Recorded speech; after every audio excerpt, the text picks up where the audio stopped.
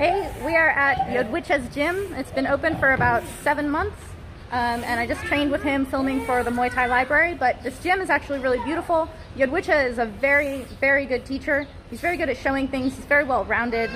He was Fighter of the Year when he was 15 years old, and since then he's really expanded. He has been on the international fighting stage for many years, and so he added a lot to his arsenal in order to fit into those programs. So he has a variety, a very well-rounded Muay to teach, and he's a very, very sweet guy. So I'll show you around the gym a little bit.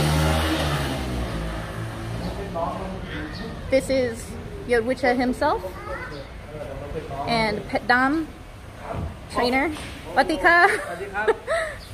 So we will be adding him to the Muay Thai Library as well. Always, always little kids running around in any given gym.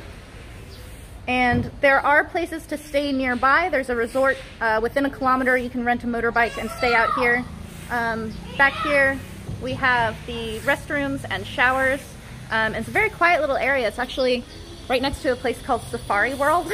So it's kind of tucked away, like off the highway, which is really nice, but it's near a highway, so you can actually get anywhere else from here pretty easily.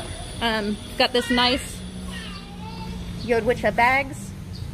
And I really like when people who are very experienced and know how to teach and know what it is that they do open gyms, because they have kind of programs around what they want to teach and how they want to do things like that. And it's a very good way to learn, because they're interested in you and interested in building what you're already good at and expanding at the things that you're not good at. And I think that that's been my experience with Yodwicha every time that I've worked with him, and I'm a big fan. So definitely check it out. We will put a link to where this gym is on the map, and check it out if you're here.